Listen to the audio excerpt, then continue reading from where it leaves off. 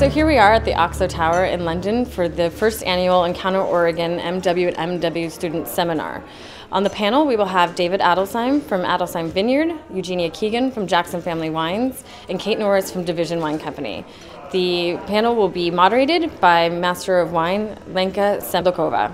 I was very fortunate last year to take part in the MW trip to Oregon and Washington, which was really exciting and really eye-opening. So we tried some really, really interesting wines in Oregon, and it really changed my opinion about the region. I probably didn't have as much of an opinion about it before, but I certainly do now, and it's a very high opinion. So I'm very excited about this seminar. As you can probably see, we have some red wines in the glass. So we will give you a slight overview of Oregon, of the climate, of the geology, and then we are going to dive into Pinot Noir before we look at Chardonnay and Pinot Gris.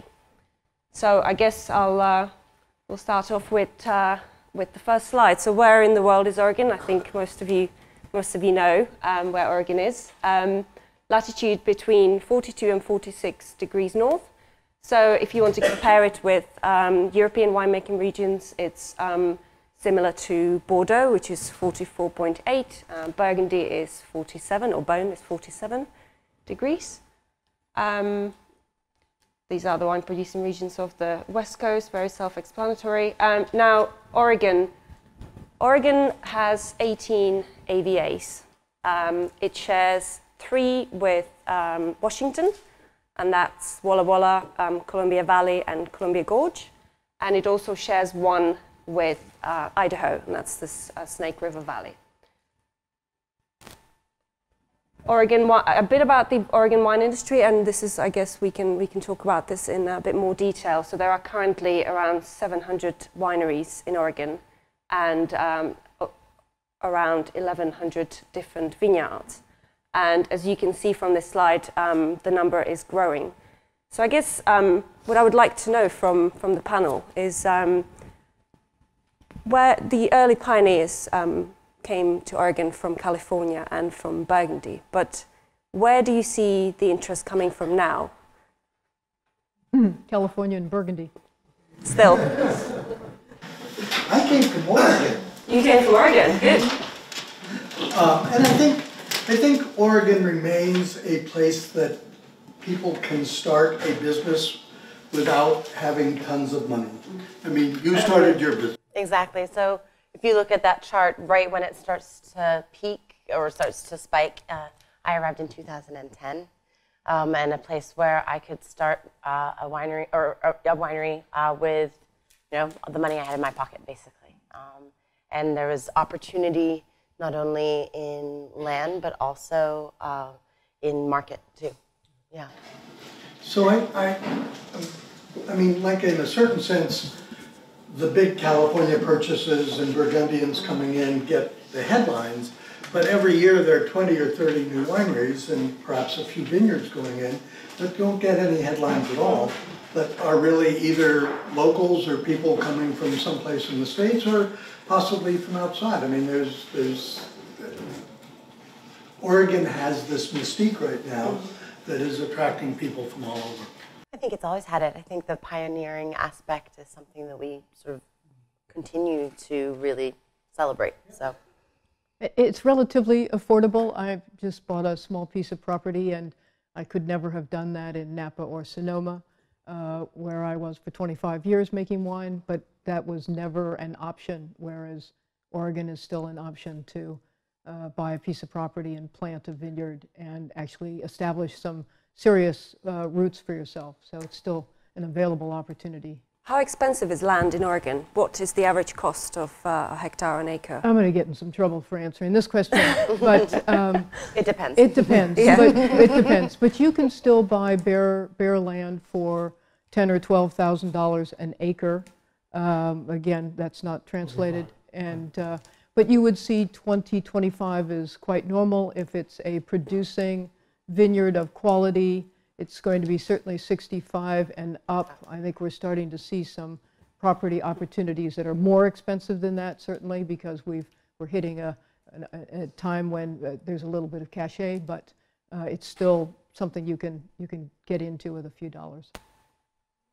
But planting the vineyard, et cetera, is all the same, by the way. There's no difference in the cost of planting a vineyard in Oregon than any other place. So that part costs the same. Well, but I also think that you can start a business without having a vineyard.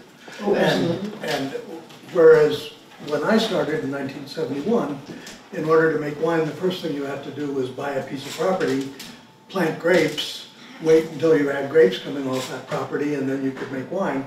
Now you don't have to do that. I mean, there are enough people growing grapes and willing to sell them. Even wineries who have excess capacity, excess production are willing to do that. But Oregon remains a very small winemaking region in terms of small properties, small wineries, artisanal production. Yep. Owner, winemaker. Yeah, absolutely. Go back to that last slide. I Yeah. mean, I think we have to remember that Oregon still makes just less than 1% of the wine in the States. And that means that it is a rounding error in the world production of wine, and it's why there's no real reason that anybody outside the U.S. even thinks about it, unless we bring it to their attention. So quite a lot of sustainable production in Oregon is very important to your industry. Definitely, and more so, I think also. Yeah. And there are the traditional approaches of biodynamics and organics, but also there's been a big push since the late 90s to do something that is scientific-based sustainably, research-based sustainability. So not about just what you spray or what you don't spray, but also what is the effect of what you do in the entire property that you own, and also in the winery that you make wine. So it looks at labor sustainability, it looks at, yes, what is sprayed, but that's not the only thing. I think part of it too is which is a little bit of a ripoff from the biodynamic concept, but the whole property, the whole farm concept. Organics tends to look at what you're farming, which is grapes in our case, but we try and borrow the whole farm biodiversity concept as well. So you're looking at all the critters that come across your property, all the other things that grow, and how to maintain a ecosystem at your entire property. It's not just about the grapes in our case. And let's look at the wine growing throughout Oregon. So Willamette Valley is the heart of the Oregon wine industry. But there's quite a lot of new plantings in southern Oregon, I believe, as well, and that's growing.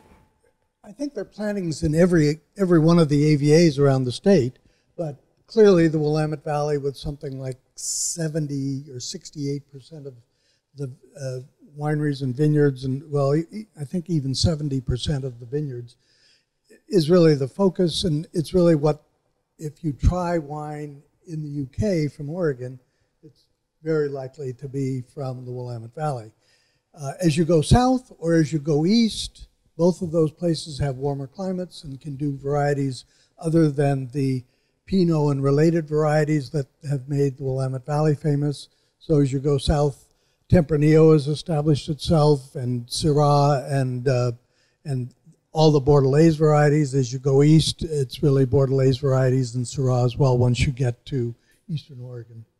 And I guess if you back up to the conversation about getting into the business, I was speaking to the Willamette Valley when I was giving you those prices, and the southern Oregon, Applegate Valley, eastern Oregon, there's enormous opportunity there for young winemakers or old winemakers, but people that don't have a lot of money to spend. There is just an incredible opportunity there in their beautiful areas, beautiful growing areas, just not as well established.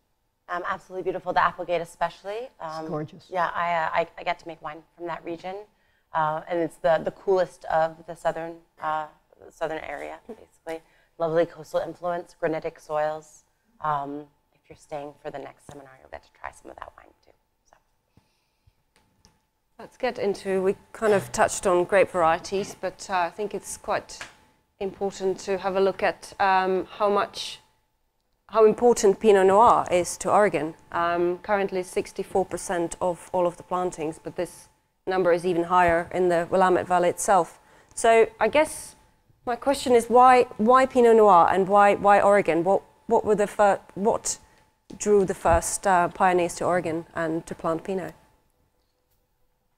I guess I get to do that. You're the pioneer. Like asked. Yeah. She was like, "Who should I ask this question to?" I'm like, David. Yeah. Yeah.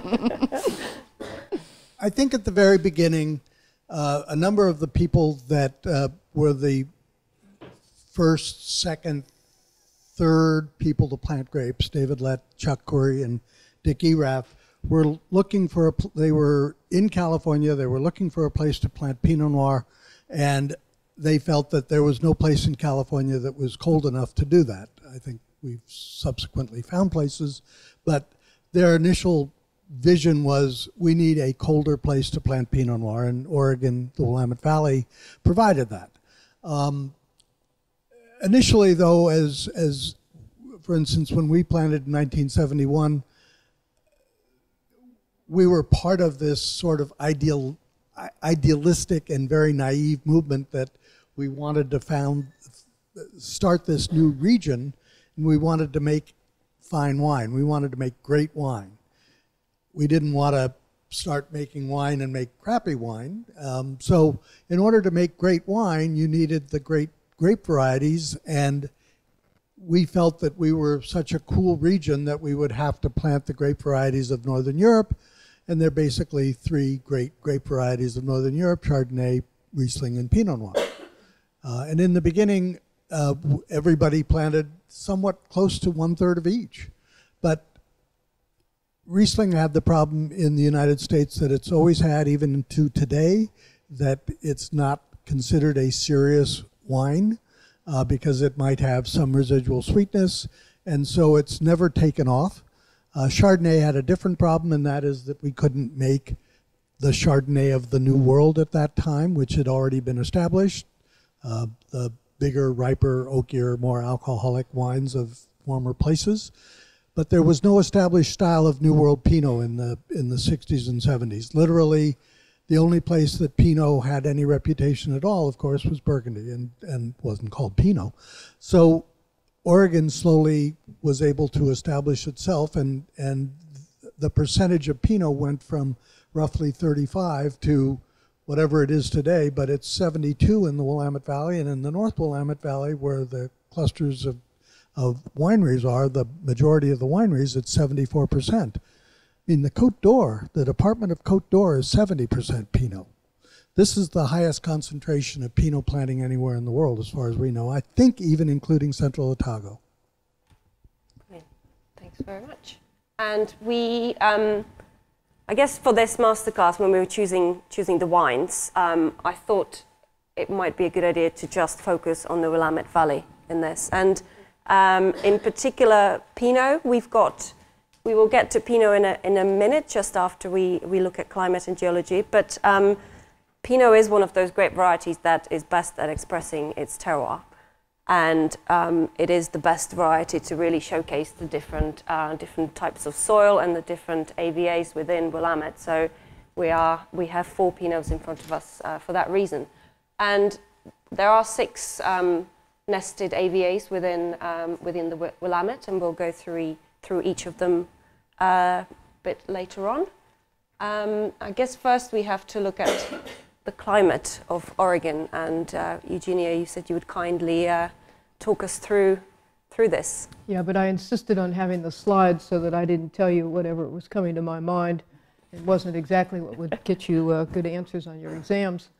But I think that we work in a relative sense when we try and understand one point over another. And so we look at Burgundy and we look at California, and Burgundy is probably the stronger reference point for you, and for those of us from the States, California would be your first reference point. And although there's a lot of reference to being at the 45th parallel, I'd like you to take that out of your head, because that's part of a little bit more south and right through where we are here. We're a little bit closer to Burgundy. You know the 45th parallel doesn't go through Burgundy. I'm sure you know that. And we're just north of that too. And the two things that distinguish us from both of the other areas is we have a similar light, if you will, to what we have in Burgundy because of our northern latitude. I get the right one of those, latitude, longitude. And so it's very important to understand that this distinguishes us from California in that we don't get the heat units, but we get the light units. And 15, 20 years ago, we didn't talk about heat and light as separate things when talking about climate. We really were talking about temperature without really understanding the influence of light, and that's been some of the research and knowledge that we've gained over time. So on June 20th, the sun goes down at after 10 o'clock, whereas it's an hour and a half or a little more than that earlier in California. So where it takes us longer to get warm in the springtime, like now, California is already budded out down in Carneros in that area, and we're a long way from that. We end up with this light spike in the end of June, and that morphologically has a big, or physiologically, excuse me, has a big effect on those vines. And then you get to the latter part and the season where we're ripening, and that's where we are less like Burgundy, and we have quite a bit of heat in those last 2 months. So July and August, we're at about 80 degrees, 81. Translate that for me, please. To Celsius? Yeah, yeah, about 27. And so we have very, very warm days. We do have a reasonably strong diurnal, not as strong as Northern California, but still there's a big swing. There's a big 20-degree swing going back and forth. And so we have cool nights and warmer days. That allows us to have ripe flavors, but we're still ripening in September when we have most of our ripening. We are now cooler than California, and that's where we're, instead of some of the jammy components that we're used to from California wines, we have a lot more of the what we would call fresh fruit, more like picking it off the vine or off the tree. So much more fresh fruit. Yet plenty of sunshine to take us to full ripeness, but with higher acidity, and that I think is what separates our wines from either of those two growing regions. And it's pretty blessed. These last few years have been quite warm, and most of us were very thrilled in 2017 when we pulled the temperatures back a little bit. We're very proud of the fresh fruit components that we have in our wines, and really fear too much ripening. And I guess in relation to rainfall, so there's the amount of rain you get in Oregon is not dissimilar to Burgundy, but it all falls during the winter. Exactly. I think it's an important point. We have the same rain curve as we have all along the West Coast, so in California as well, where all of our rain is in the basically 9 months. Feels like it's all this month if you're living there, but we have it over a 9-month period, and then we have the 3 months of summer, and it is really dry all summer long. So although it rains later in the season and starts earlier in the season than you would in California, we still have that 3-month very dry period for ripening, whereas the Burgundian curve for rainfall is essentially not a straight line, mind you, but basically all 12 months of the year. A very different rainfall pattern. Inch-wise or in terms of volume, it's about the same. I guess there is wind as well, which in certain parts of the Willamette, like Willamette, is quite pronounced. And, yeah, there's really a couple areas that are very influenced by the wind, and you'll see coming up from the south, I think you can see there, we have a gap in the mountain range. David will talk more about that, but we have the coastal range to the west and the Cascades to the east, and the valley in between, and those mountains have an enormous effect. But there's a gap at the southern end of the northern Willamette Valley, and a lot of afternoon wind comes in there in the late summer. And in fact, we live a little north of that, and I had heard about the Van Duzer corridor and those winds, and I didn't take them as seriously as I should have. And I was down there in August a few years ago. We have a big vineyard down in the Eola Amity Hills, and we were finished with a meeting at 5:30 in the afternoon and had a little dinner, and by 8:30 in the evening, standing outside, it was freezing, and I was in my shorts because it was probably 40 degrees out when we left that meeting at 5:30, And I was outside in my shorts, and by 8:30 I was absolutely just like this. And I thought, oh my, we're having a weather pattern change. Got in my car, drove 45 minutes north, got out of the car, and it was still 40 degrees. So it was all about that wind coming up through the Van Duzer corridor. You also get some, and that also influences not just the Eola Amity, but it influences the McMinnville AVA.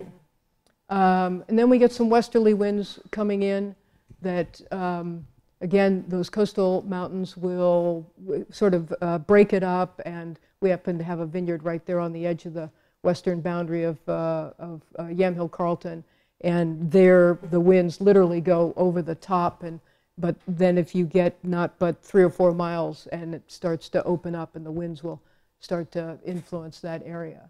And what does that mean for disease pressure? So the rain in the winter but dry summers and the wind. Does that mean you have less disease pressure We overall? have less disease pressure, particularly mildew, botrytis, the things that are probably our worst enemies.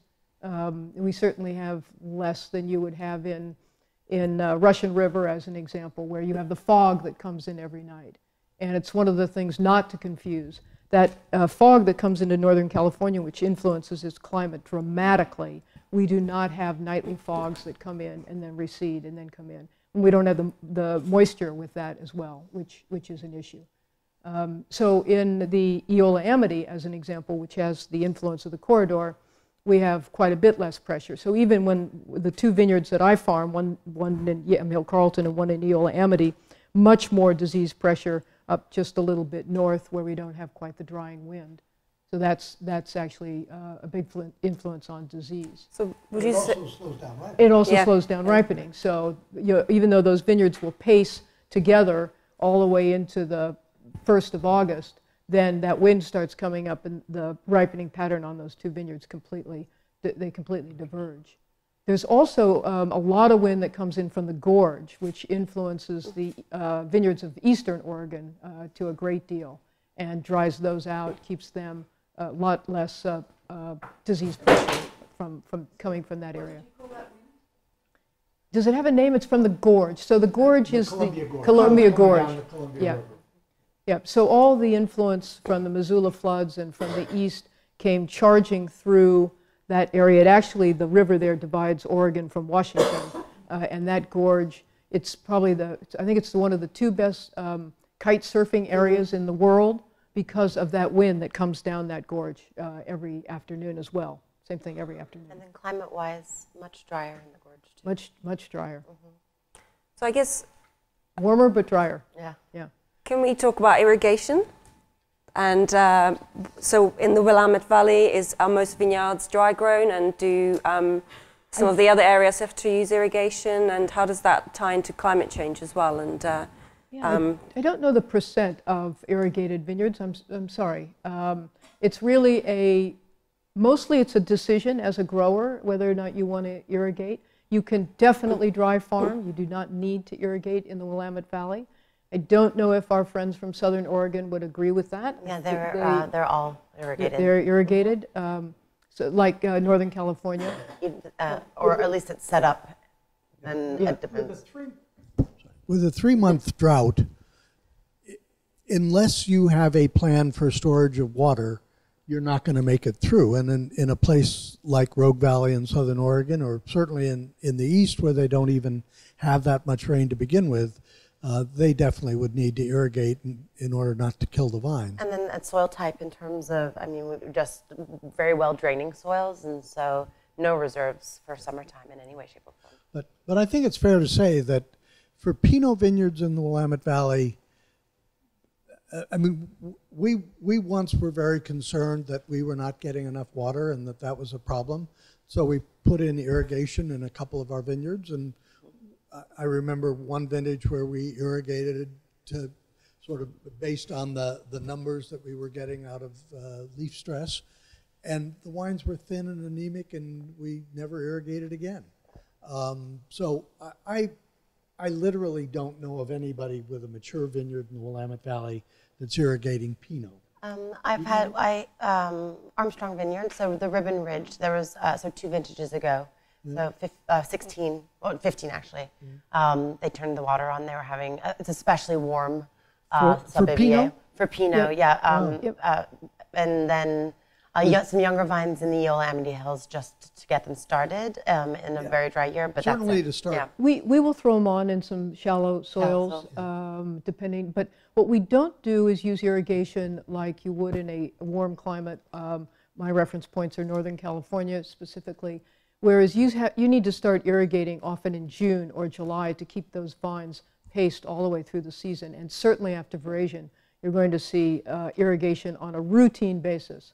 Whereas in Oregon, if we use it, it's when we see 40 degrees coming up for 3 days, and we'll give those vines a little shot of water just to keep them vibrant and healthy and not stress them during that perhaps 3 period. So it's used more in response to the client as opposed to a prophylactic farming management tool. I would say the majority of vines are not irrigated.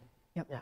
Do you find that, sorry, do you find that there's a different response based on clonal selection? So if you're using, let's say, Dijon clonal selection versus something different, do you find that they respond differently? No? No, I would say age of vine and soil, 100%. soil type, are going to be much more influenced. And you could have a different response if we had a broader range of rootstock, because rootstocks either go down or not so far down. And those that require guar might actually need some sort of water because the roots don't go very deep.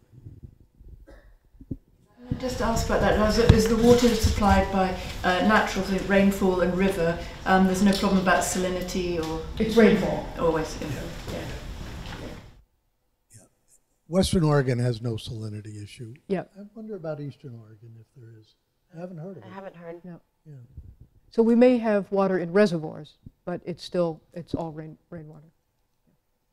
So this brings us to the geology of the Willamette Valley and the soils, and David is kindly going to talk us through it. We're starting with the entire Pacific. Yes. Yeah. So I guess setting the Let's scene. start with New Zealand. Let's start over on the left and the bottom. I think you're all aware of the Ring of Fire and the Ring of Volcanoes that. I think the reason for things. this slide is that the Pacific is, as the Atlantic is getting wider, the Pacific is getting narrower. As the continents move around, Asia and North America are slowly getting closer and closer to each other. That's resulted in a buildup of land on the west coast of North America and in Asia. It's also the reason for why we have earthquakes on both sides of the Pacific, but not much of that on both sides of the Atlantic. But it also means that the west coast is very new. 50 million years ago, there was no Oregon. It didn't exist. It was under the ocean. And as the Pacific got smaller, a number of islands were crashed into the west coast, and slowly that built up more of a seabed under which sediment could fall off the land that was still east by 500 kilometers. And eventually the subduction, sorry, I can't talk and use this. Do you want me to hold the microphone for you? The subduction of the Pacific under North America. So as the Pacific plate came in, it pushed up the west coast of North America. And so what was originally under the ocean was pushed up. And of course, because none of this is happening without all sorts of tectonic activity, there are lava flows, there are volcanoes, there's a lot of activity, which is what that first slide was about. So the resultant mishmash of soils in the Willamette Valley are derived from 3 sources. The first is that oldest source, the marine sedimentary soils that are broken down really from what had come off the mountains and accumulated under the ocean in the Pacific, and then was eventually pushed up by that subduction. And that was sort of between 25 and 50 million years ago. More recently, in the sort of 15, 17 million to 23 million years ago, there were massive lava flows over the north of Oregon, flowing from almost the Oregon-Idaho border, covering up much of northern Oregon. And that lava was often as much as 2 kilometers deep and flowed all the way to the ocean. And you can track that. You can see this Columbia River basalt all the way along northern Oregon. But that was long ago. 17 million years or 15 million years was probably the last time that lava flowed. And it has eroded often, particularly where there's been a lot of rain. But where that lava has only partially eroded and you have soils from that volcanic material, it's very red. It's strikingly red, like in the Dundee Hills, Eola Hills, and a few other places, and makes for significantly different wine than what is in the sedimentary zone, particularly because there's so much more clay in this volcanic soil. It's much better at holding the summer rains, the winter rains through the summer, and so there's much less chance of drought stress, and in most cases, not much reason to irrigate, except in, as Kate was saying, in the Eola Hills, it sometimes is so thin that there's not enough to really hold the rain that's needed. And then the most recent of these That's 2.5 million years ago. But Yeah. there's a Oh, list. that's the floods, That's right? the, yeah. No, okay. That's the Lus. Lus, The Lus, yeah. So really, the third of the major vineyard soils is much closer to Portland, much closer to this Columbia Gorge, where winds after the last ice age basically would sweep silt up off the valley floor and onto the mountainsides. And so there are a number of vineyard sites, particularly in the North Willamette Valley, the northern part of the North Willamette Valley, where the soil is basalt once you get under this loess, but the loess covers it. And we know from tastings as recently as barely a week ago that these wines are significantly different if you have the loess coating than if you don't. So we know that the wines are different. What we don't know is what is the action of these soils that is causing it. Is it just water holding capability? Is it something about the chemical makeup, and how does that work, since most geologists refute that that's possible? So it's still an area that needs to be researched. I was just going to ask, you say that they're different. Is that regardless of the age of the vines, the older ones with deeper roots? Yes, even vines with, I mean, at this tasting we did 9 days ago, even the oldest vines that were planted 45, 46 years ago, they were confused with wines from much, much more recently. And of course, we have to remember that almost, as far as I know, everywhere in the world, 90% of the grape roots are in the top 30 centimeters or 40 centimeters. Even if roots go down further, most, particularly in a place that has rainfall, they don't need to go that deep all year long in order to get water. And so the majority of what's going on is coming out of this 30 or 40 centimeter deep soil. And deeper is when you start to get second characteristics, basically, so additions. And there's one more soil type. It's certainly the most soils. dramatic, and everybody tells the story about the Missoula floods, which also were happening a little after the major wind action that resulted in loess. Missoula floods were really the result of, at the very end of the last ice age, which was, whenever it says on the slide, because I can't remember. 18,000? Yeah. Okay. So at some point, yeah, that's right, sort of 18, 20,000. At the end of the last ice age, there was a lake in Montana that was plugged up by the ice age glaciers, and as they melted and reformed, perhaps as many as 50 times, water would be released from this huge lake, swoop, as you can see on this slide, over all of eastern Oregon, be forced down the Columbia Gorge, fill up the Willamette Valley, because it was a tight opening out to the Pacific through the Coast Range. And so there was a lot of material that was brought down from even as far east as Montana. We have in one of our vineyards a big boulder of black and white granite. There's no black and white granite in Oregon. That's a totally different geologic age. It came in on an iceberg from this Missoula flood process. And that's repeated over and over in other vineyards and other landscapes. And I guess with these... I'm sorry, and there are a few vineyards that are planted on the Missoula I was going floods. to say, because they're quite fertile soils, so don't confuse it with the alluvial soil on the valley floor, because this is, when that soil was brought in, it filled up the Willamette Valley a bit like filling a bathtub, and so it left some soil, but the soil at the top of the hill would be eroded away, and at the bottom it would be covered by alluvial stuff that's happened since. So there's only a little band of Missoula flood soil. It's normally lower than most vineyards, but there are a few vineyards. The original Irie vineyard, for instance, has a bit of Missoula flood, and there are a few others. We have a couple of vineyards like that too. It's not super vigorous, but there's not enough to be able to get an idea of what it means.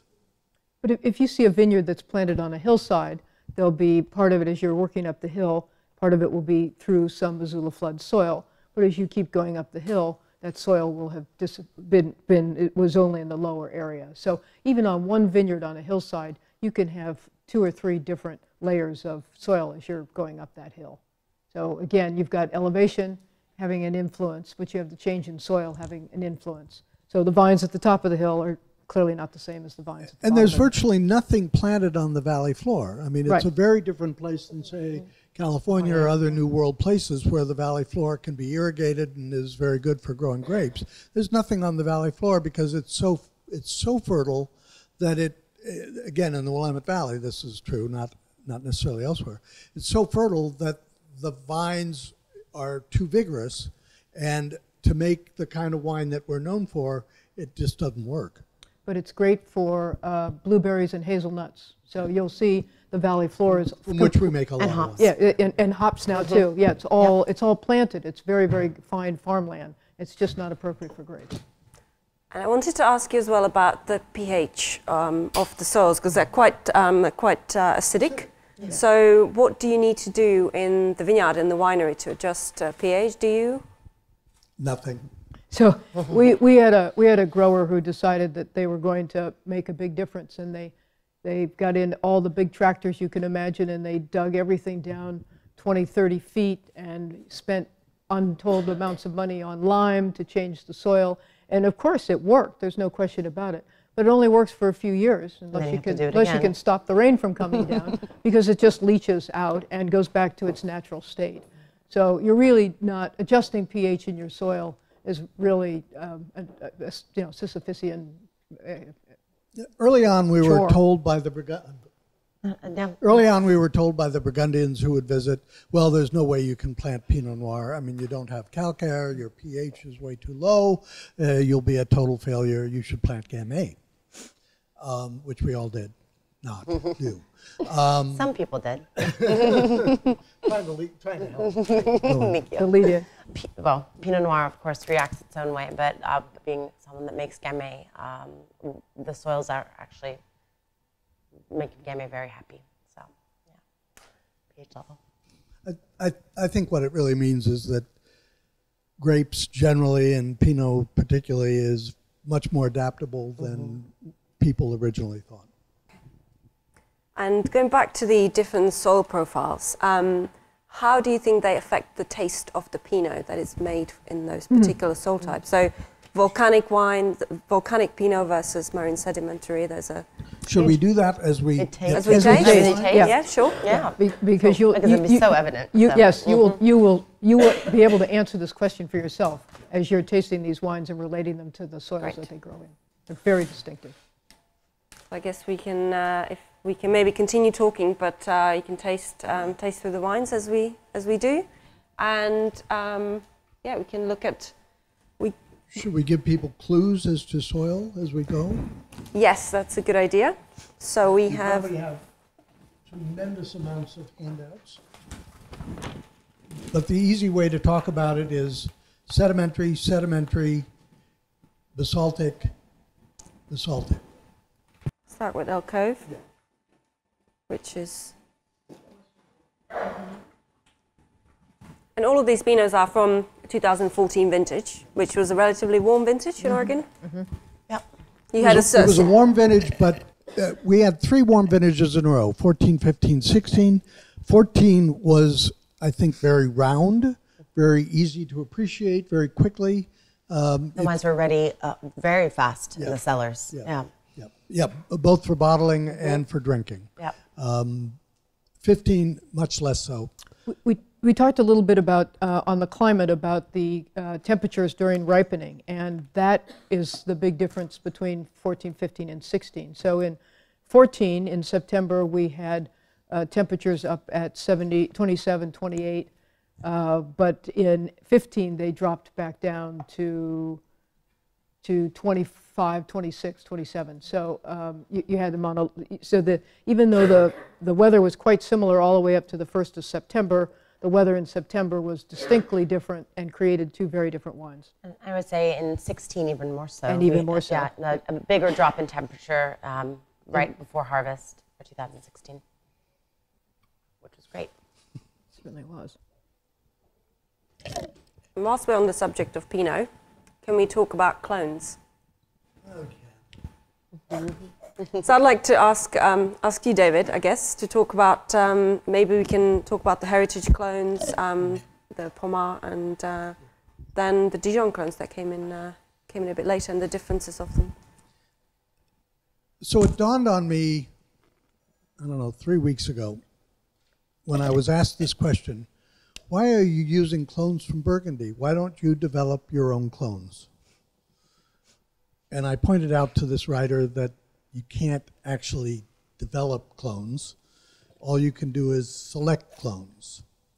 And you have to have this huge genetic base in order to select clones. And that genetic base of Pinot Noir exists exactly in one place in the world, Burgundy. And why does it exist there? Because until phylloxera,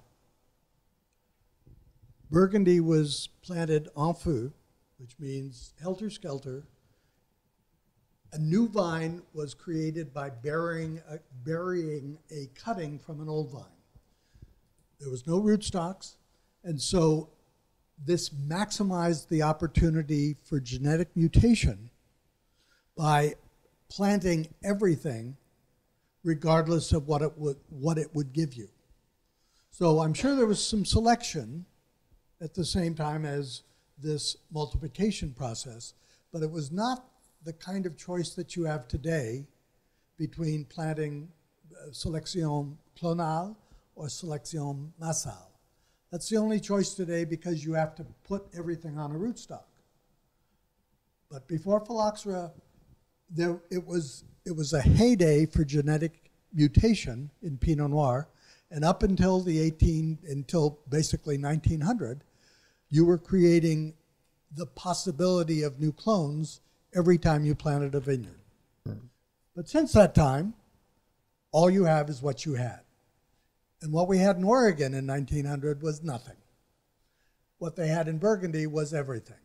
And so all we can do is make selections in Burgundy to have new clones. And it's why when Onivins started their work in the 1960s, Raymond Bernard selected 640 selections in Burgundy and was able to plant them in a single vineyard and start comparing them and eventually make wine from a range of them that ultimately resulted in a set of clones that got nicknamed in Oregon the Dijon clones, although of course it has nothing to do with Dijon except where the administrative office of Onivins is located. And that, the importation of those clones quadrupled the number of clones that we had available that we could make wine from in Oregon. Because prior to that, which was basically 1990 when we could start planting them. Prior to that, we only had 2 selections. A selection that David Lett had made in a vineyard in Eric Wente's vineyard in Livermore, which turns out to have been clone 1A from Wadensville, and another selection that was made by Olmo at Davis when he went to Burgundy in 1945 and got a selection from Chateau de Pommard and brought it back and propagated it. So up until 1990, there were only 2 clones planted in Oregon. The clone 1A, as it was called, from Wadensville, and clone 4 or 5 that was from Pommard. So those were the only 2 clones planted until 1990. Yep. Yeah. And they continue to be planted because we lucked out. We have this great 2 clones that were very different from each other, not so much in crop level, but in what the flavors were that they gave. Pommard is what made Oregon famous and took over because it made for this ripe, lush wine that impressed everybody. The Wadensville clone was much more angular, much more austere, and allowed people to put blends between the 2 together, which have been replicated even as we plant 113, 114, 115, 667, 777, etc., going forward into the New World. The third source of clonal material, which is just getting started in Oregon, is really what had been called heritage clones in California, but can do perfectly well in Oregon as well, even if they were selected at a time to be planted in Carneros Creek Vineyard in the early 1980s. The things that have come out of that and have shown themselves to be useful in Oregon work very well there. And likely any of these wines are going to be a mix.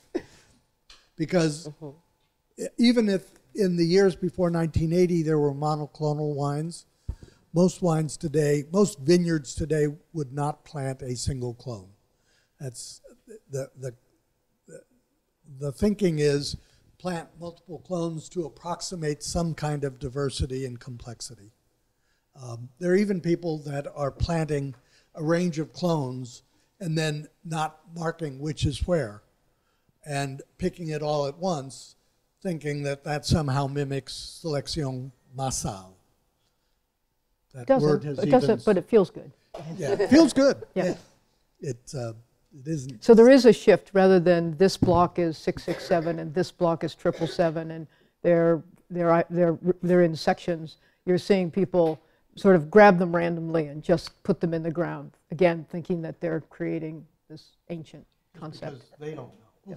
And a trend that we're seeing not only in Pinot Noir, but also in Chardonnay. Oh yeah, very much so. Very much so in Chardonnay. We will get to Chardonnay. I'm not allowed to talk But about later later on. on. Not yet. You were trying to talk about Gamay. We're not there yet.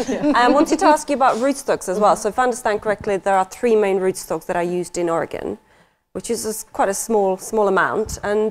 But what determines the choice of a rootstock? Is it the soil? Is it the variety combination of things? I think and climate. And also. climate. Yeah, climate, 100%. Definitely. So which ones do you use? And guesswork. Guesswork. I'm 3309 and 10114. Yeah, mostly on the vineyards that I work with. So we have devigorating on 3309.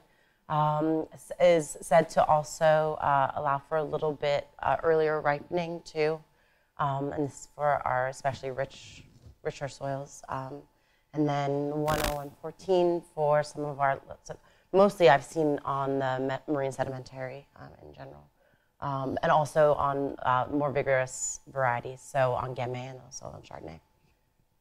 Let's do remember that phylloxera was discovered in 1989. So prior to 1989, only 2 people had used rootstocks. One was Domaine Drouin and one was John Thomas.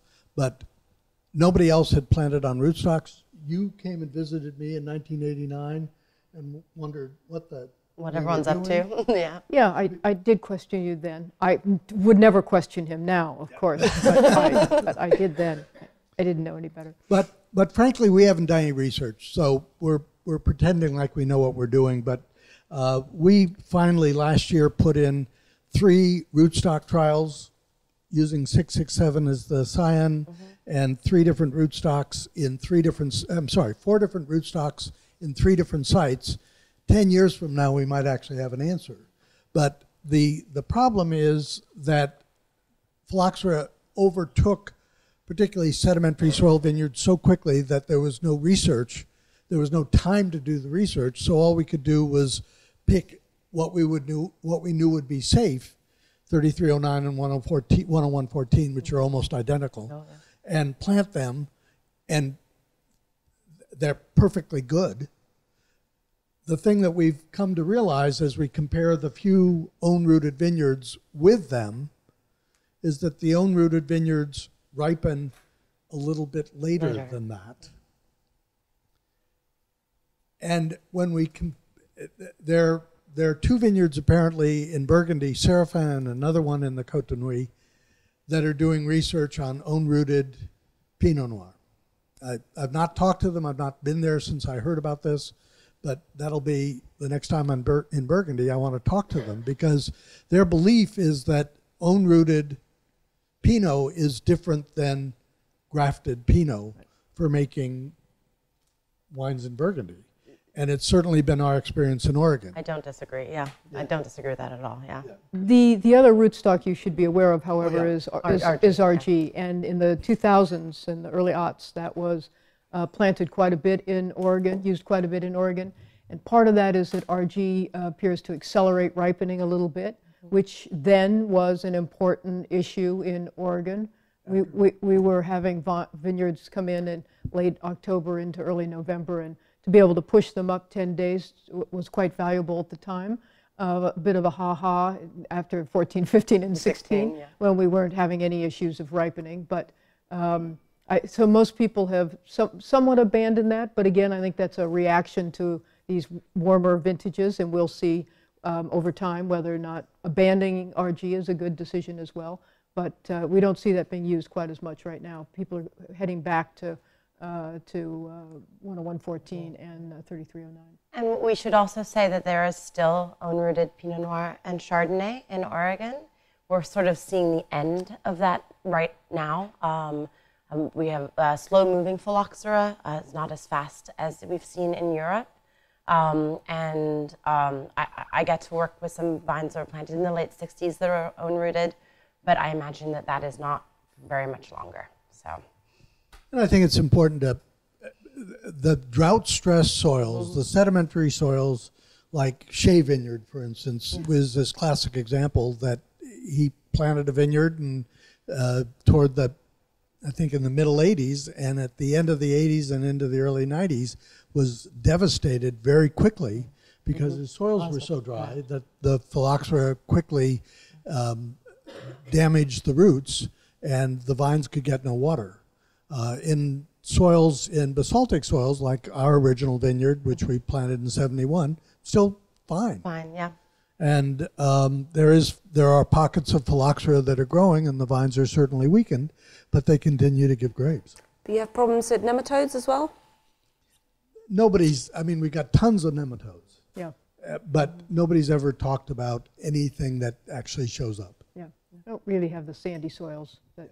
Yeah, they love sandy soils, and we're not sandy. We don't really have those soils. Okay, now we'll get into the individual AVAs within the Willamette Valley, and this links back to the wines you've got in front of you. So I will ask David, I'll ask you to talk about the first two, Chehalem Mountains and Ribbon Ridge. If you'll give us a bit of an overview and what makes them special and unique and different from each other. So you can see Ribbon Ridge, which is actually the second wine starting from the left. That wine is from Ribbon Ridge. But what you can't see is that there are actually at least 5 neighborhoods that make wines that are totally different from each other.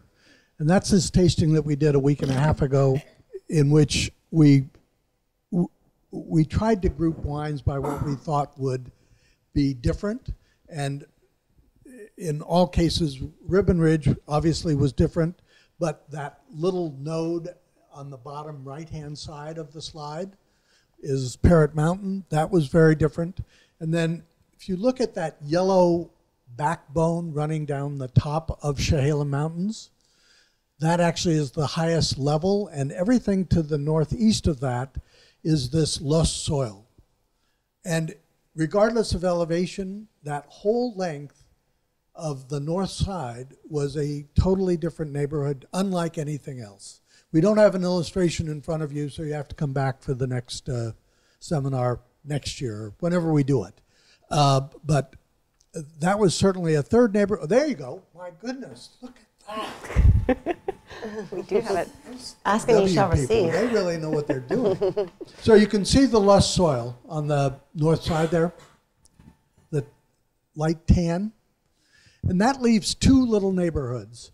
The basaltic landslide neighborhood that is sort of runs from mid-right up at an angle to the left, and the sedimentary, the darker greenish brown that is not in Ribbon Ridge but next to it, and it's lower elevation, and that is totally different too. So as of today, we're saying there are at least 5 neighborhoods that are planted making wines, and a couple of them that are still pretty confusing. So the idea that this AVA is helpful at all in telling you what type of wine you would get is ludicrous, and we've known that from the beginning. Yeah.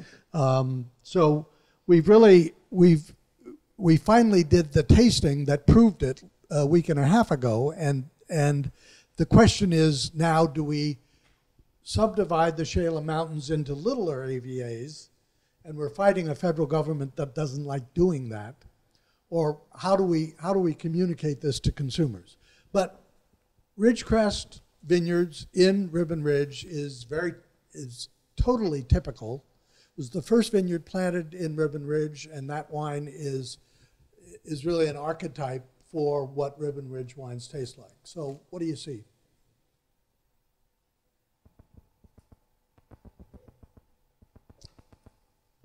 Just to begin with, I hate to be taking over here, but to a certain extent, the two wines on the left are, in my mind, black fruited. The two wines on the right are red fruited, and that's totally related to soil. Well, soil in whatever climate is at that place, and we can't differentiate that.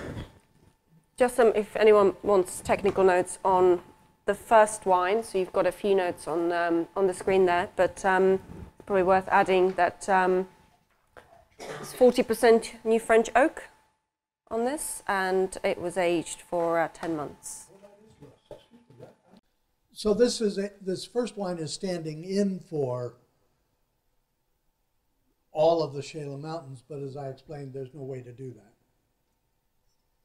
The other AVAs are not quite as confusing as Chehalem Mountains.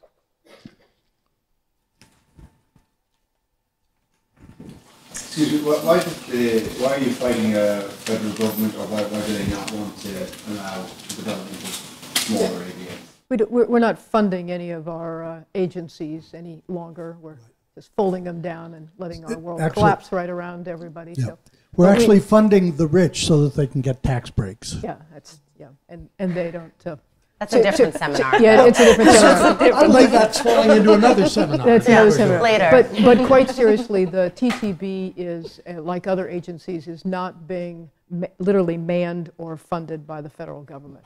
So there's nobody there to pick up the phone. To pick up the phone or to make these decisions. So there are several AVAs, not just from Oregon, all sitting lined up waiting for approval, but there's nobody in the office.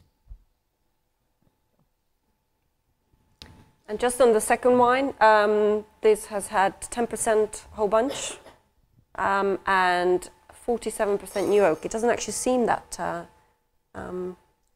that high. 47% new oak, but it doesn't seem that high on there. Well, I mean, you do smell it, and I mean, this wine is really made for sort of midterm aging, longer aging. I mean, we haven't talked about that, but you, I'm sure, have long since guessed that these wines are not going to fall off the edge of the earth anytime soon.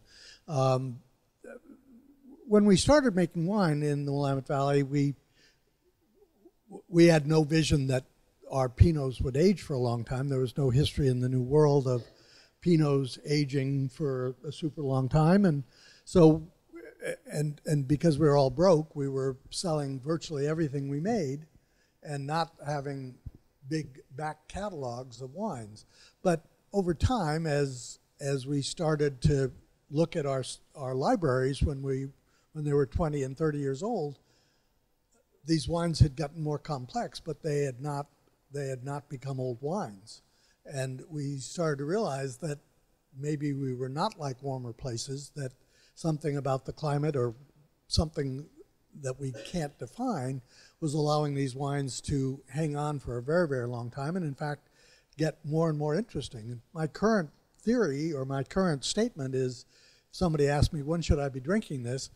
Well, how long do you have? But 10 or 12 or 15 years is an easy answer because I haven't ever had an Oregon Pinot that was having problems at that time. They're almost always better at that age.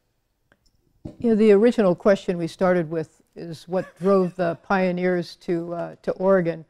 And I don't think that we had the ability to articulate this at the time, but as we talk about wines, and certainly now in Chardonnay, as we're learning about how to make better Chardonnay, there was the pursuit of acid. And I don't think that anyone in that era would have said, oh, I'm moving away from warm jammy over to cool acid. But the truth is, we pick for acid, we look for acid, we're looking for that kind of racy, watery balance that you don't get in a warmer climate. And I don't think we would have said that in 1971, but that's really what you see in the end, that the goal was to find these acids that had, these wines, that had better balance, and that better balance was achieved through this greater acid. I think the freshness that Eugenia brought up earlier is the sort of overlying trend: fresh fruit, fresh acid, fresh wines. Right, move on to Dundee Hills and Yamhill Carlton. I'll ask Eugenia to talk about those two regions. And we've got the AVAs, and we've got the Domaine Duran Lorraine Pinot, which comes from the Dundee Hills. So Dundee Hills is associated with the basaltic soils, and it is the vineyards that are planted there right now are primarily on those soils. There is an area you can see by the map here. It's not 100% basaltic, and naturally, as we find new areas to plant grapes, we're pushing some of the Dundee Hills off to marine sedimentary. So when you're thinking about Dundee Hills, you should think basalt, but don't let yourself get fooled into thinking that it's exclusively such. But this wine is all on basaltic soil, and I think to David's point earlier, you would get these red fruited. We tend to, when we talk about basaltic soils, we talk about all the red raspberry, the different cherries from tart cherry all the way over to Bing cherry. But we're not looking at the blueberries. We're not looking at some of those darker fruits. We tend to talk in red fruits.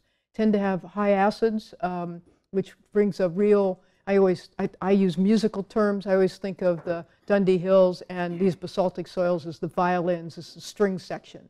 Whereas you get into Yamhill Carlton and you got all the cellos playing for you with all these big bass notes. It's a very different, and most of that's through tannin, but it's the relationship between tannin and acid. The acids in Yamhill Carlton are not so much less, but the tannins are that much more, and therefore you have a different relationship between tannin and acid. And you really can't talk about them as two separate items. They're so interactive when they're in the mouth in particular.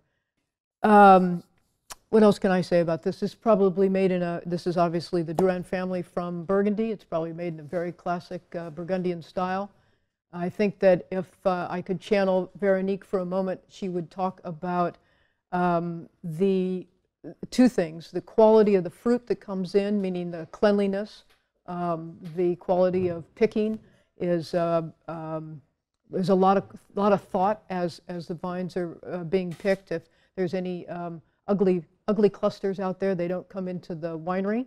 And secondly, the tannins, and the fact that the tannins in the New World tend to be more mature, more physiologically ripe, and so some of the greenness that you might associate with even Burgundy, we tend not to have that because, again, we have that warm push as we get into the final ripening period.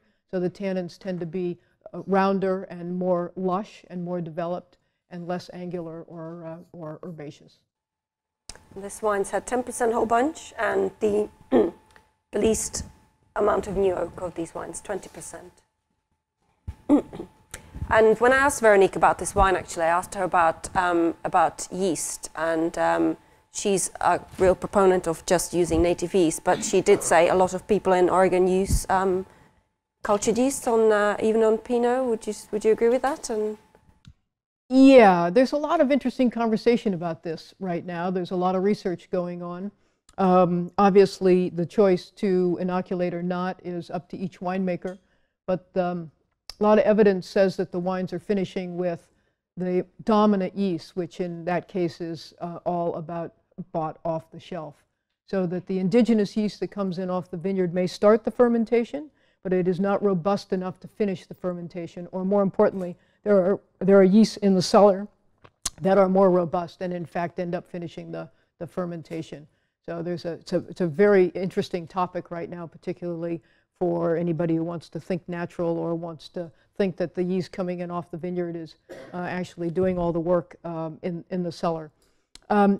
When you inoculate, you protect yourself from some downstream risk. I would say that a young wine might show the difference between yeast strains or however you choose. I would personally say that after a wine's been in the bottle for a couple of years, you would be at risk for pretending that you could tell the difference between the two. I think there are some aromatics that are associated with the kind of yeast that you use, and those show up in a young wine and not in an older wine. But it is riskier to not inoculate. Again, an inoculation is a single strain and very robust, and goes in there and gets its job done right away, kind of kills all the other yeasts and then gorges on all the sugar and then gets fat and falls over and dies. And doesn't let anything else take over. But if you're using indigenous, you've got a robust yeast for a while, it works for a little bit, then it gorges itself, falls over to the side, the other guys come and kill it, the next yeast comes in and it dominates for a while. So you have this, and this is part of why I think you get these more interesting aromatics, is you have multiple sets of yeast doing the work for a period of time, as opposed to a more robust yeast that you would use in an inoculation. But you have more risk if you do not inoculate. There was an interesting piece of research done by a researcher at the University of British Columbia that was presented at the Oregon Wine Symposium a month ago or 3 weeks ago, in which she tried to do fermentations with only the yeast that were on the grapes. And in order to do that, she had to isolate the fermentation entirely from anything else. And she was able to accomplish that, but only in a lab, because anything that she started with, quote, native yeast was immediately overrun by the yeasts all around it. And they're on my boots, they're on the tractor, They're on our skin. they're on our skin, They're on in your the barrels. skin. Yeah, so you know, if you think about these lab prepared yeasts, they're robust and they're everywhere. So it would be impossible to create a cellar of any commercial value that could isolate these yeasts and take them off in one single way. That's not the way the cellar is. Yeah, you don't see them floating around your cellar, but they're all there. Yeah. So the idea that by not inoculating with a commercial yeast, that this is somehow totally unique and uninfluenced by the world of commercial yeast actually is not a true thing. Even if nobody's ever done a fermentation by adding commercial yeast, if you had somebody walk into your winery from a winery that did, you've inoculated that, and if it is a strong yeast, it is going to be in your winery. So this whole world that we talk about, inoculated versus native yeast, is far, far, far more complex than what we've given it to be. The University of Washington is doing a lot of the current research on this, and they're working with a couple dozen different cellars, and they do just that. They take all the samples of uninoculated products, and then watch them do the lab work all the way through. And there happens to be one French yeast that actually is dominating everything, and virtually 80% of all ferments, Pinot Noir ferments, are finishing with the same yeast. That's just happens to be very robust. Great, thank you very much. I guess, Eugenia, if you could just say a few words on Yamhill Carlton. Yeah, Yamhill Carlton, primarily sedimentary. Once again, you can see on this map with the red is basaltic, but in fact, we don't have any vineyards planted on that basalt yet. They're all trees there, but I can imagine that if we were to look at this map in 10 or 15 years, we would see vineyards in the basalt area of Yamhill Carlton. So now it is completely associated with marine sedimentary soils. I do a lot of farming in that area, and they are shallow soils, and they create very robust tannins. My big mantra when I'm in the cellar with young winemakers is look out for the tannins, because they'll come up on you so fast you just can't figure out that they're there. So you have to be very thoughtful about how what your punch down routine is, and your extraction routine, because these tannins come, as does the color, so obviously the anthocyanins as well, come just blasting at you, and within 24 to 48 hours your wines are black. I mean, they already have all their color and all their tannin, so you need to be a little bit careful. Tend to associate a lot of black fruit, a lot of blackberry, cassis, even the ripest of the red raspberries. We tend to be very black fruited in this area, and the wines can be rustic if you are not paying attention to your tannins. If you're trying to make an elegant wine, you need to really, really understand during the fermentation process how to hold back on those tannins. Do you use any other technique other than punch down? Do you use submerged cap or? Not really. We've done a little work with pump over. We have a good winemaking friend who really loves the gentle pump over. So we've done a little bit to see if we thought he had any good ideas or not. But no, it's generally punch down. But if you would punch down 2 or 3 times a day for the duration of the fermentation, we'll do twice a day for 2 or 3 days, and then we pull all the way back to once a day. Again, trying to manage the tannins, but no, it's all punched down either by hand in a small tank or in a larger tank, which would be a 5-ton tank. It'd be a pneumatic device. And I don't think anybody's worked with submerged cap. Not with Pinot. Not with Pinot, No. right. No. Yeah. But Ms. Gamay over here will get into submerged cap. Only Nebbiolo, but not with Gamay. Oh, really? Not with Gamay. Yeah. So I guess it's a good time to hand over to Kate. Yeah. Talk a little bit about McMinnville and about Isle Amity, and then about Gamay. Gamay, yeah. Well, I'd love to start, of course, with the Isle Amity Hills, especially since you have the Dundee Hills right next to it. So we're talking 2 volcanic areas, especially the Jory soil of the Dundee is quite a lot deeper than most of the volcanic soil that we find in the Isle Amity Hills. Though there are pockets of Jory, we're mostly talking Nakaya, which is a little bit less rich, a little bit less deep. Oh, hi guys. The Isle Amity Hills, of course, is our the furthest south that we're looking at in the Willamette Valley. We have pretty steep hills right at the top, pretty high elevations. That's where you're mostly finding that volcanic soil. And then dropping down on both the eastern and western slopes, which are both planted to mostly marine sedimentary, which is something that hasn't been discussed a lot for this area, but is a huge proponent of what it is in terms of flavor profile and plantings. Christum Vineyard is part of the Crescent. If you go back to the slide with the map, so pretty obvious where the Crescent is, right? Eastern facing slope, looks like a chunk got bitten out of it. And so this is actually an area that is very specific in terms of climate. You get to try wines from the vineyards that are planted around this crescent. They all have some similarities to the Christum that you're trying.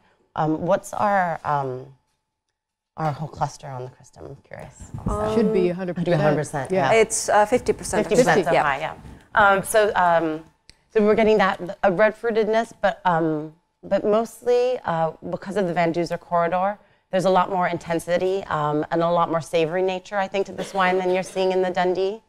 The Van Duzer corridor is, of course, the break in the coastal range that is directly to the west of the Willamette Hills, blowing this cool air in that froze Eugenia at night, really thickening the skins, drying off the berries in the evening, and giving a density almost tobacco-like, sometimes a little bit tea leaf, I think, to a lot of the Pinot that is grown in this area.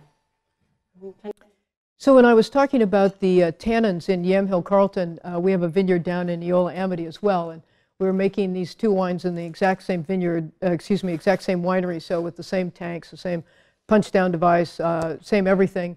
And where in 24 to 48 hours in the Yamhill Carlton, you've got these deep black wines with a lot of tannin. The first time we made wine from the Zena Crown vineyard, after 5 days, it still looked like rosé. And we were scared to death that we had done something wrong. And of course, by the 8th and 9th and 10th day, of course, it had color and tannin.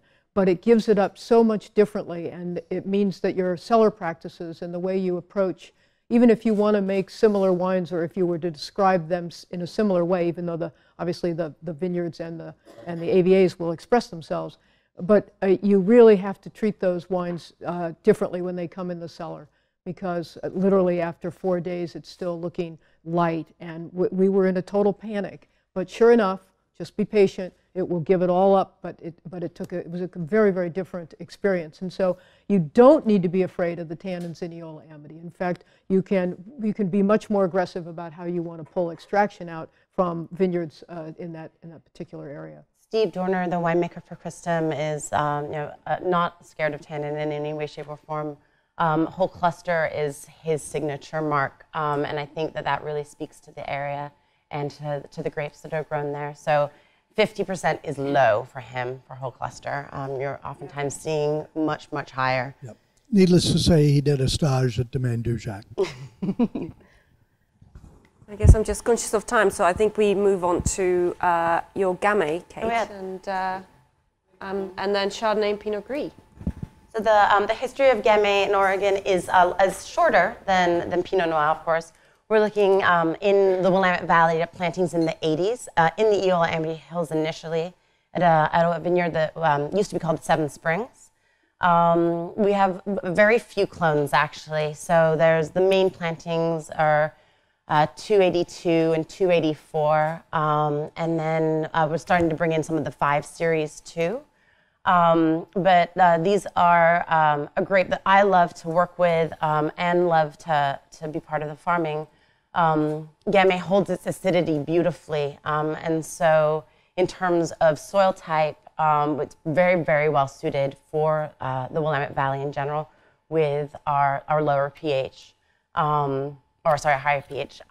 It also is a hardier variety to work with, so can withstand warmer temperatures in hotter years, and can hang, especially through the threats of rain in the early autumn and the mid-autumn too. This wine is plantings that were actually cut from the original planting at the Seven Springs, and also Eola Amity Hills in combination, so transitional soils from volcanic through sedimentary. I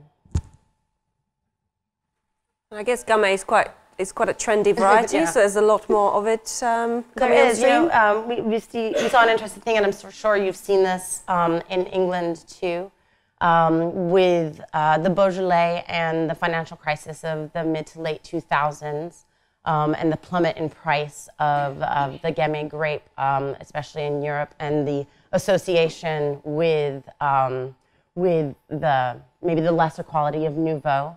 You saw basically sort of a market opening for higher quality Gamay to sort of step back in, and this quality to value ratio, especially for restaurant lists, I would say. Gamay has become really popular. I think technically it's, from the people that I know that make it, it's a grape they love to drink. So maybe what started off as a personal pet has now become a little bit more commercialized too. It's also part of the pioneering spirit of Oregon. We have our beautiful history of Pinot Noir, but we also have a relatively short history in terms of grape growing with a lot of curiosity added in. And so we're seeing more and more people planting not only Gamay, but other varieties too. In terms of cellar work, there's all different styles of working with it. This is traditionally fermented, so open top, 1 ton fermenter, so a little bit over a ton. It's about 50% destemmed, just a little bit underneath that. And for me, a beautiful lens of looking into our terroir of the Willamette Valley, but just through a completely different flavor profile, a completely different grape. I make this, but I also make 4 other single vineyard designates from the other AVAs too. And the things that we see in Pinot, we also see in Gamay, which is really interesting. It just reinforces the Oregon land, basically. I have to ask you a question about that. When do we get a chance to see perhaps either yourself or a combination of you guys get together and do some PTGs? Because I'm coming from Canada and we're starting to see that in the Okanagan Valley a little bit more often, even in small lots. You said BTGs? Yeah, Pastor Trend. So we're doing like PTGs. 50-50. Sorry. So we are seeing that actually. So in the next seminar, there's going to be a Gamay Pinot combo from it's called Rhinestones. It's by Bow and Arrow. I make a Gamay Pinot that's called Casse-Croûte that I mostly keg, and that's sort of a glass pourable wine. But also, it's definitely, it's a different section of our market. These are, what we're tasting now is beautiful wines of prestige, the wines to lay down, but that's not everything that Oregon does. But seeing as, not everybody gets the chance to taste Oregon wines in general, this is the greatest way to start. So, but those wines are definitely coming and in quantity. It's just a matter of time, I think, for them to see them outside of the U.S. And this brings us onto the white grapes. So we have Chardonnay and Pinot Gris here. You actually have 3 Chardonnays, not 2. So the glass closest to you is the Adelsheim Chardonnay, which somehow didn't make it onto the presentation, but it's here. But David's here, so he's going to talk about it. But with Chardonnay, I guess I wanted to talk about the history of Chardonnay and the trials and tribulations of the clones, etc. Because at the beginning there was much more Chardonnay grown in Oregon, and now it's about 6% of plantings. But I understand it's on the up again. And David, could you maybe talk about the old clones and the Dijon clones that you brought in and how it's changed? Yeah. Chardonnay is as I said way back at the beginning, was one of the 3 varieties that were planted, but ran into the problem that there was a style of Chardonnay being associated with the New World that we couldn't make. And so it not only dimmed in terms of percentage, but literally the quantity, the number of hectares was diminished in the 90s, and the literal amount of Chardonnay planted was going down. Once the clones from Burgundy could be planted, though, it coincided with something else that was going on. And that was the beginning of a recognition, particularly by younger drinkers, that there was a different, that Chardonnay, big, oaky, alcoholic, ripe Chardonnay was not the only wine that was white that you could drink. And as people went through an anything but Chardonnay period, one of the principal varieties to be benefited by anything but Chardonnay was Chardonnay in Oregon. As people discovered that where you grew grapes actually mattered. And so Oregon Chardonnay started taking off at roughly the same time that the clones came from Burgundy. And at this point, it is percentage-wise, it is the fastest growing variety in the Willamette Valley. 25% of the grapes have not yet borne fruit. So the style of wine that are being made by the 2 wines on your right and the wine that is sitting in its spare glass is sort of the the newer wave. Now, the two Chardonnays are a current vintage and an older vintage, and then the other spare Chardonnay from us is a current vintage. So, talking of the styles of Chardonnay, so I guess, are we moving towards the more reductive Australian fuel styles of Chardonnay in Oregon? Well, not Australian, but certainly because we can't mimic that climate. No, I think the clones gave us the possibility of picking earlier, and then the 2011 vintage with a number of our top Chardonnay producers going to Burgundy and realizing that they were picking earlier than anybody ever imagined. And so the newest, the two things that are going on in Chardonnay today are reductive winemaking and religious reductive winemaking, if you will, and then that matched with ever earlier picking, so that instead of picking for 12 or 13% alcohol, we're now down in 11 and even lower, chaptalizing if necessary, but picking for acidity more than for ripeness. I think in reductive winemaking, also vessel choice too. So we're seeing larger and larger oak, so puncheon and above in terms of style. So oak influence becoming structural versus flavor.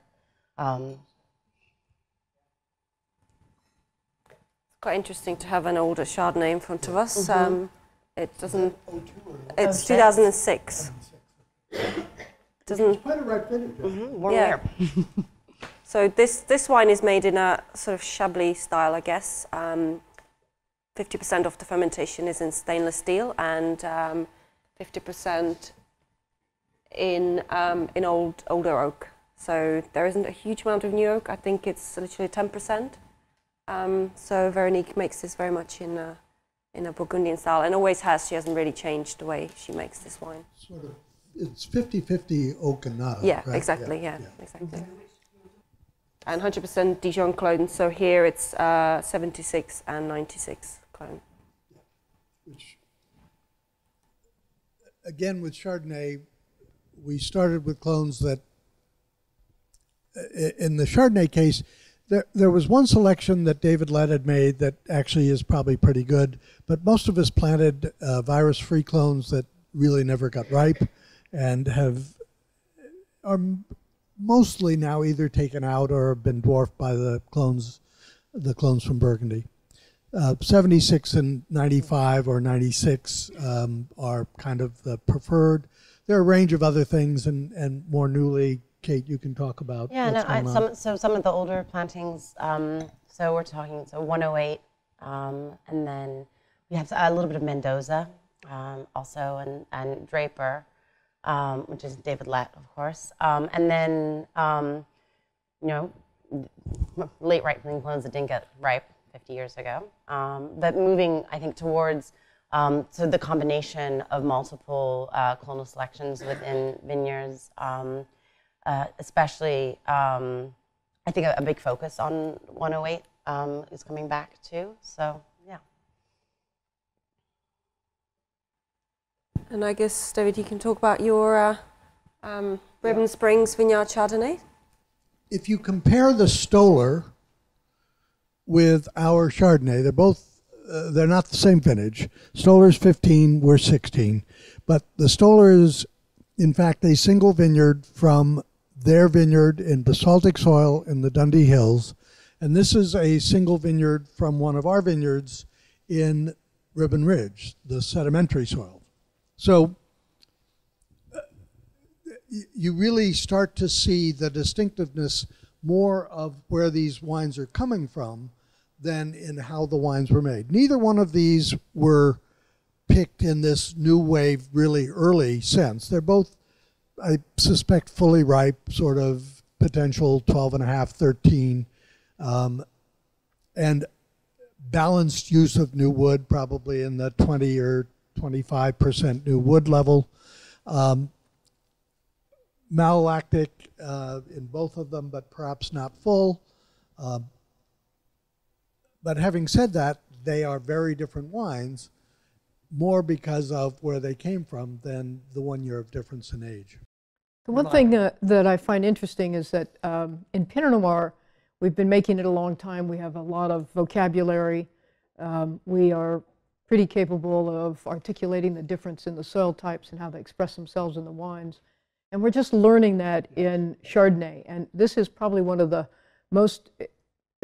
best examples, and I'm very excited for myself to see this, but the Stoller being from the basaltic soil and the Ribbon Ridge, or the Adelsheim from marine sedimentary, you can taste the tannin in the Ribbon Ridge. There's a tannin backbone in there that is definitely coming from the grapes, whereas you look at the Stoller and it has a little bit more of that, back to the violins, that sort of piercing acidity. And there's the same kind of acidity in the Ribbon Ridge, but it's a little more mouth coating from those tannins. And I think this is one of the better examples that I've seen in front of me, where I can now pick out the soil types in these two wines, where it's not easy in Chardonnay because it's more about acid and it's less about the fruit flavors, which are the descriptors that we use in Pinot. So it's a little bit more elusive here, but I think you can really see it in these two wines. And I think, with that tannin also comes just a beautiful salinity in the Adelsheim. It's gorgeous. I mean, and it sort of plays together right in the end of mouth. And that's something that that I have been encountering more and more with our marine sedimentary soils, is this actual little tiny backbone that you get of salt in general, especially with older vines. But a note that when I first started making wine in Oregon, I didn't think about that much, or maybe I wasn't tasting as much, but sort of echoes through the marine sediment soils. Once upon a time, we thought that Chardonnay belonged on basaltic soils because it would develop the kind of fruit that you see in both of these first two Chardonnays, particularly in the Stoller, which is obviously ripe and really intense. And I think we shied away from the droughtier sedimentary soils, thinking that that would result in wines that had less fruit. But it's not so much that it's less fruit than changed fruit. There is this much higher citrus level in lemon, always lemon, yeah. Yeah, and certainly one of the trendiest of Chardonnay producers in the Willamette Valley right now, Josh Bergstrom, is now contending that he thinks that the sedimentary soil Chardonnays are really going to be the future of the Willamette Valley. So, once upon a time, not once upon a time, as recently as a couple of weeks ago, I've been asked, what's the next hot variety in Oregon? And of course, it's Chardonnay. It's Chardonnay. It just is. Yeah. And obviously also Pinot, because it's 74% and growing. So it's, as much as we love, and winemakers are probably the worst on the universe of loving to play with new things, varieties and whatever, but there's been a beautiful reinvention of Chardonnay, and so it is a new thing. And the wines are fantastic. They're amazing, yeah.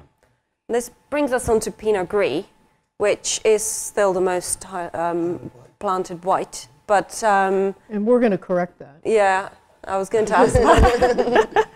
And also, I guess, Eugenia, maybe you could talk about this and then talk about your Wilkinson Pinot Gris. I can talk about this, and I'm embarrassed that I have to. I really don't like Pinot Gris. Neither do I. Just, I'm just going to put it out there. And in 2016, my company bought the Wilkinson estate, and my first assignment was to make a Pinot Gris, and I thought I was being punished for something. But one thing I knew is that, so Pinot Gris is an unusual situation in that if you pick it in the area of alcohol where you'd like to drink it, so in the low 12s maybe or something like that, or even the high 11s, low 12s, the grapes are just herbaceous, and they're boring. They're boring, and they're actually unpleasant. So when you get Pinot Gris ripe enough to actually have some flavor, which tends to be sort of the tropical fruit type of thing, you've got alcohols up in the 13.5 and 14. So it's a real dichotomy on how do you make this wine come together for you. So my answer would be have it go away altogether. But I didn't have that choice in this particular vintage. So my goal here was to make a Pinot Gris that still had plenty of acid, and it had some fruit expression, but it wasn't over the top. And I did this by using grapes picked at different ripeness. That was the way I got around that. So I could pick a little later for flavor and to have enough alcohol for mouthfeel, and earlier to keep the acidity bright. And I think you would find this a little on the herbaceous side, a little on the almost Sauvignon Blanc-y side if I were to give it another nickname for it. But the goal here was to try and make a wine that I would actually drink if there was no other wine available to me. Desert Island. Yeah, my Island punishment desert island wine. Yeah. Is there a lot of Pinot Grigio style Pinot Gris made in Oregon? Is that? I think that the example for Pinot Gris in Oregon was more Alsatian or French. And as somebody who's made it for years, you can speak to that better than I can. Well, I was just going to say that Willamette, we sort of, I explained the problem with Chardonnay, that there was no market for what we made, and we didn't really understand what we were doing. And Pinot Gris had been planted by David Lett from the beginning, and people tried it and sort of exclaimed they'd never heard of the grape variety. It was before Pinot Grigio was a big deal, either here or in the States. And King Estate came along and started planting a lot of it in the mid-'80s, or late 80s even, and made a winery based on Pinot Gris, and the variety took off all over the Willamette Valley. And it's still 15 or 16% of what's planted. But virtually none of it is being planted today. As Chardonnay starts to take center stage and be the point of excitement for people, Pinot Gris is losing that reason for being. You're starting to see, I mean, people play with fermentation style a little bit more with Pinot Gris, some more skin contact, amphora. I mean, part of the problem, though, the big picture problem with Pinot Gris is that as much as we will look to Grand Cru vineyards of Pinot Gris and Alsace like Rangen and things like that, even in Alsace, Pinot Gris has trouble, except in those Grand Cru vineyards. And the idea that we could plant Pinot Gris in our vineyards and sort of automatically make world-class wines from it, I think is pretty presumptuous of us. And I don't know that we've created those kinds of wines. We've in essence made something that is neither Alsatian nor Italian. It is truly Oregonian or Willamette Valleyan, if you will. And it's fresh, lively, and at its best can be a lovely wine for swigging. The problem with that is the same problem that New Zealand realized with Sauvignon Blanc and other people have realized with other grape varieties, is that it doesn't matter who made it. It is totally generic. And thus the winery cannot hang its hat on making Pinot Gris. King Estate finally realized that having invested all this money at Pinot Gris cookbook and dishes and all this stuff, that at its best, it tasted really close to our Pinot Gris, and if they ran out, people would buy ours, or 54 other wineries who made Pinot Gris. And our soils are special enough to be dedicated to other things. Yeah, so, yeah. Exactly. Yeah. Great, good And speaking of other things, if you do see Oregon Pinot Blanc, please don't dismiss it. The Pinot Blanc grown in Oregon is very special.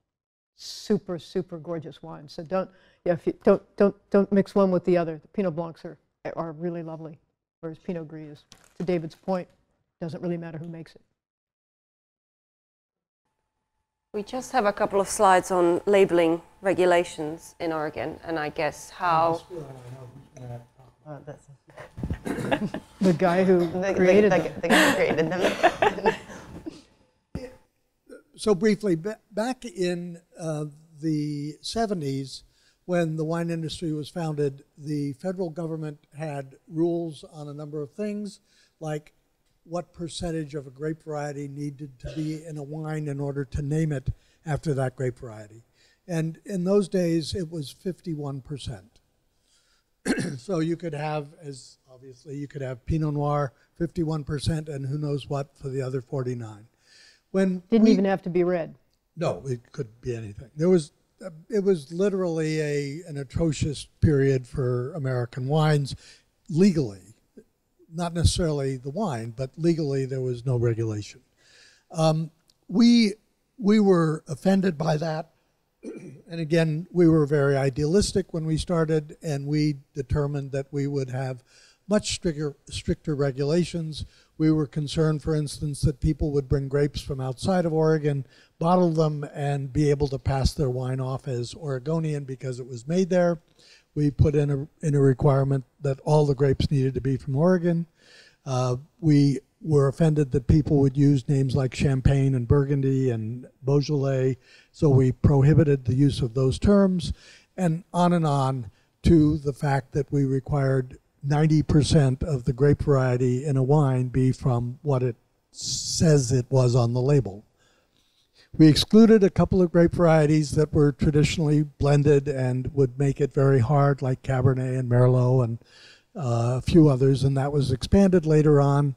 But our quest today, and you heard it first here, is that we are pushing for, in the Willamette Valley, that any wine labeled Chardonnay or Pinot be entirely from that grape variety. And that's also something, that's a differentiation between the Willamette Valley and Oregon. And so of course we are in Oregon, but there is a distinct difference between the wines of the Willamette Valley and the wines that are labeled as Oregonian. And we have a couple of slides on environmental sustainability. We talked about this a bit earlier, so I'm going to skip this, but there's one thing I wanted to ask you, and which might be interesting for all the MW students in the room. Is there a succinct way of explaining the three-tier system in the US? It might be quite useful for... Before we go right there, I do want to just point out that what we use as our sustainability organization in Oregon is called LIVE, L-I-V-E, and I'm showing this because here's an example of a LIVE logo on the Duran bottle. So if you see this, this is the logo for LIVE sustainable growing in Oregon. The low input viticulture and enology. So my explanation for the three-tier system is that imagine that every state is its own country, and that we have to try and sell in each of those countries, and we have to have a representative in each of those countries. We inherited a lot of crap from the UK, particularly as controls on alcohol. You luckily avoided the terror that was Prohibition. You did not. Prohibition and the excesses of alcoholism and violence on women and all sorts of other things prior to Prohibition resulted in a truly puritanical approach to how alcohol would be managed. And even as Prohibition ended because it was unmanageable, the states, each of these now 50 states, was given the right to manage sales of alcohol. And some of them were very strict, prohibiting it, in fact, having monopolies like exist in most of Canada. Other states were freewheeling and allowed anybody to do anything. Other states have sort of friendly neighbor agreements too, so if you're in a neighboring state, then the laws don't apply, so, well, less. So it's, in essence, if you were going to do an MW based on US wine law, good luck. I guess as a result of these complexities and the fact that the Oregon industry is so small, I imagine lots of the small wineries do direct-to-consumer, and that's very important to your business. Yeah, there's also, just to back up, when this all started, you had, and I apologize, these numbers are not accurate, don't write them down, but you had 10,000 distributors and 500 wineries. And it's the opposite. So there was plenty of opportunity. Now you have 500 distributors and 10,000 wineries. So that pyramid has completely changed. And I have been a distributor, and I'm going to tell you point blank that our goal is to sell a certain number of boxes a month. That's what brings you the revenue to keep the lights on. And I don't care if it's your wine or your wine or your wine. I don't care what it says. So a distributor's goal is to sell a certain number of boxes to get a certain amount of revenue. and it is completely irrelevant what the wine is. Now, there are passionate people in the distribution tier, don't get me wrong, who love wine, care about wine, become brand ambassadors, and are really fine wine salesmen. But the owners, the business people, at the end of the day, it's just about the revenue that you get in the door to keep everything functioning, keep your trucks moving, etc. So for small wineries that make a small amount of reasonably expensive wine and don't have the money to help financially, so that if the case is $100, I'll give you $5 for every case you sell. Well, small wineries don't have the money to subsidize like this. They don't have the money to give you tickets to whoever, the Manchester soccer game. They don't have money to fly you out to the winery and show you the area. So it becomes a very uneven playing field. So bigger wineries, bigger companies can afford to do a lot more, and naturally they therefore get the attention of the distributor. So you just don't have enough bandwidth on the distribution level to take all of these small wineries and push them back out to the gatekeepers. And by law, these wines have to go through all of these steps into the warehouse, all the billing, all the exchange of money. It all has to go through this antiquated system. So, to Lincoln's point, the D2C, direct-to-consumer business in Oregon is robust, very robust. Before we leave the three-tier system, one of the biggest problems that the three-tier system has foisted on America is that it has made every bottle of wine 1/3 more expensive than it is anywhere else in the world. And it totally shadows or shades how American-produced wines are perceived anywhere else, because they're often 1/3 more expensive, because the whole system has been created around that three-tier system. And it also cuts the selection down. So here you have the combination of not only are you paying more money for the wine, but you have much less availability of wine. So your choice as a consumer is cut down dramatically, because many of these wineries simply aren't getting to market.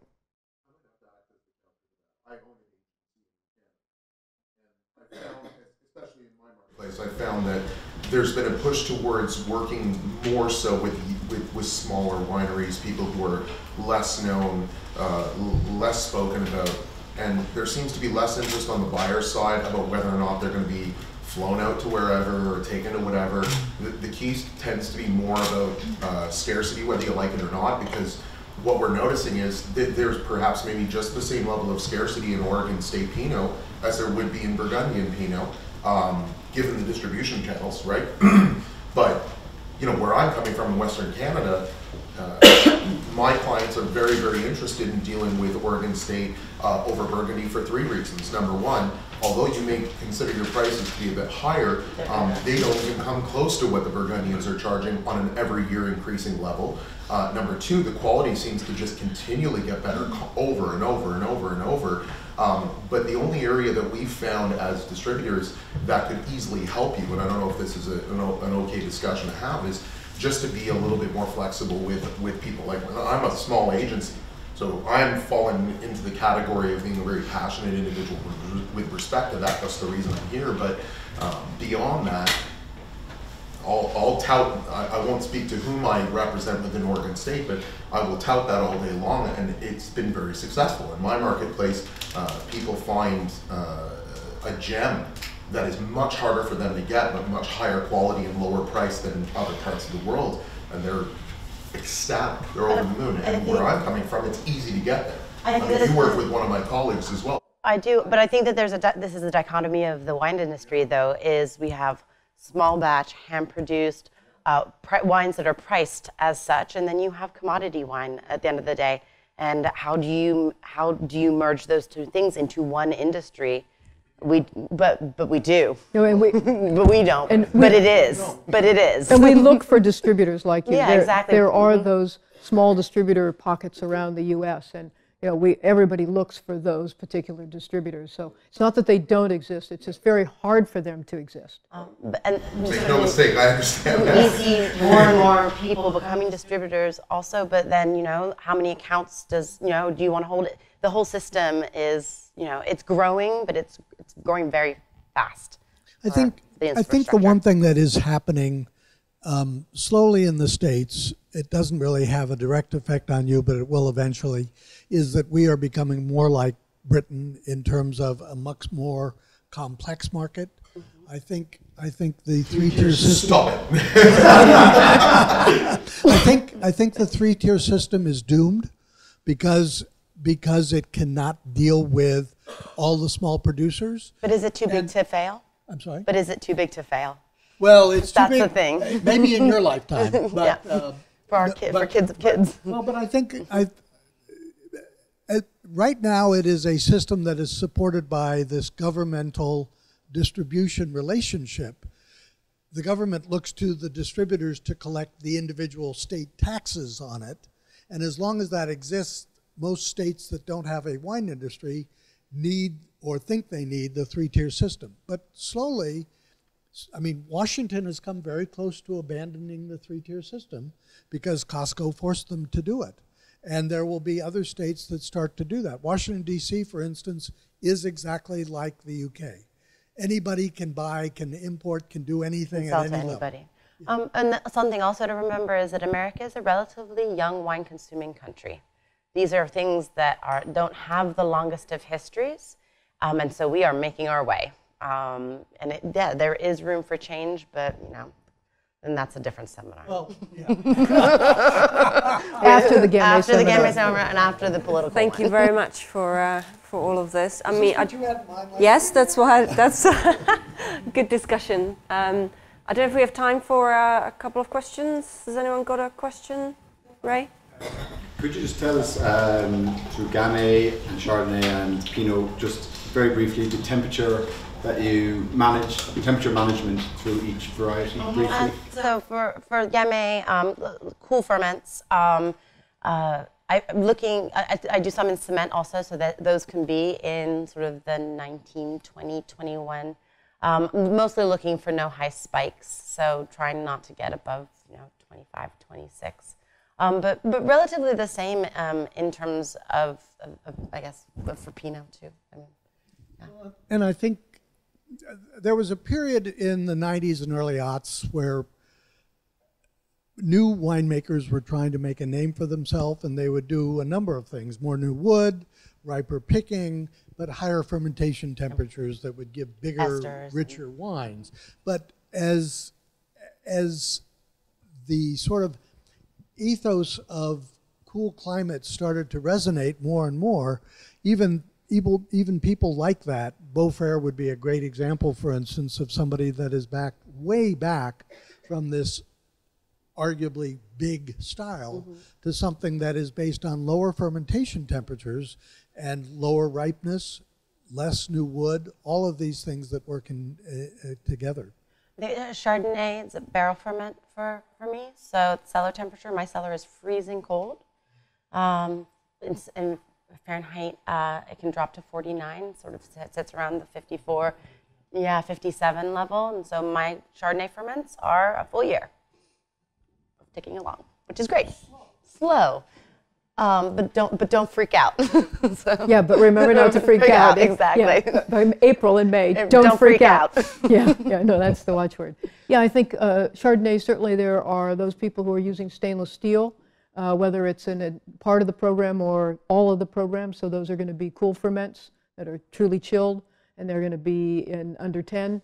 And then the regular barrel fermentation is going to be cellar temp, so 14, 15, right in there. That you battle with in your cellar, how do you control that? Because you said the tannins come out grapey, Not with temperature. Not with temperature, with extraction. To moderate the tannins. Yes, it's through extraction. Temperature, we don't use temperature as a way of modifying the tannins. Any more questions? Actually, two. First is, how can we get hold of the information about the tasting that you mentioned last week, where you identified all the AVAs and sub-regions? And the second, if I may, what about sparkling wine? I make sparkling. We make sparkling wine. I make sparkling wine. The easy one first. there is a new wave of sparkling wine production for obvious reasons. The planting of Pinot and Chardonnay. Obviously, one of the biggest impediments has been availability of all the equipment that is needed to make it. And once there was a sparkling producer that started in the mid-'80s, Argyle, incredible wines. And they have someone that has now offshot and is helping with some of the sparkling production, a mobile unit. Andrew. So once Andrew left, he figured there was a need by other wineries to use that. And so we could start with 100 or 200 or 300 cases of sparkling wine and not have to spend $200,000 to buy equipment. I think it's going to be introduced slowly and mostly direct to consumer, but I would expect that that even importers in the UK would start to get a hint of this. It's certainly not the same style as UK sparkling wine. I'm guessing that the style that will arrive in Oregon right now, it's too early to even know.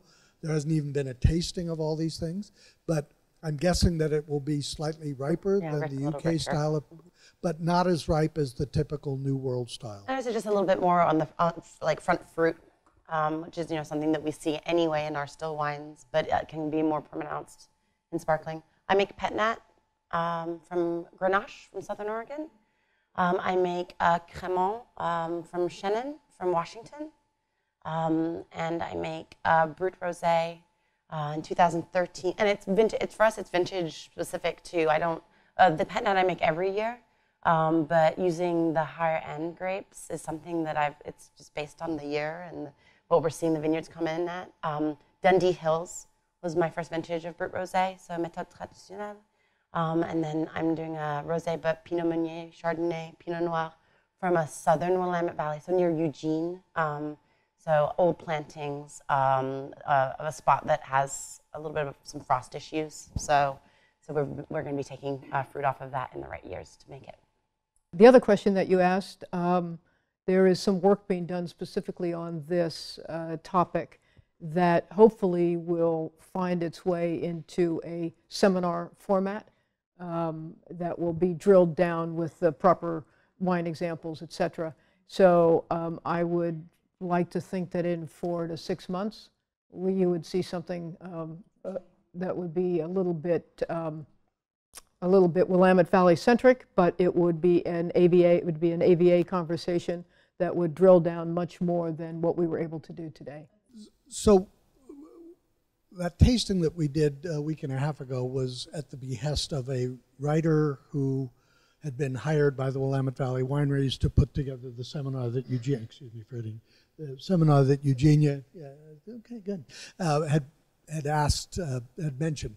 But one of the things that came out, we in the Chelan Mountains knew that we had these neighborhoods. We didn't necessarily know how they were defined, but we knew that the wines were so all over the place that we couldn't pretend that there was a Chelan Mountains style of wine.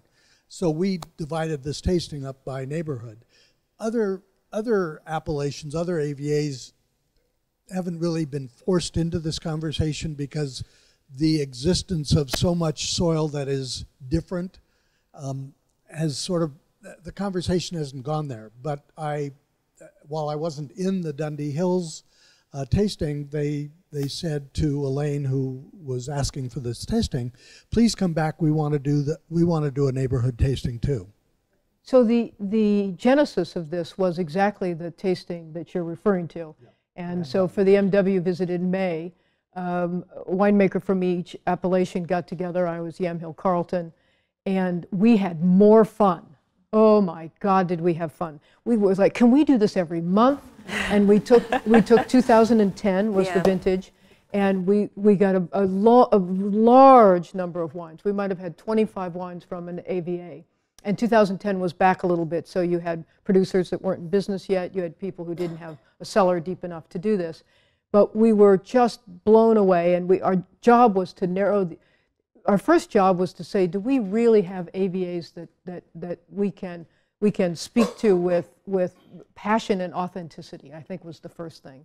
Because we weren't really as positive ourselves. So this was completely technical, everything was blind, drilled down, and it was amazing how you could say, this wine doesn't fit at all. And sure enough, you'd look at something and go, oh, they gave us the wrong wine. Or really interesting, or they put the wrong, that label might not be accurate.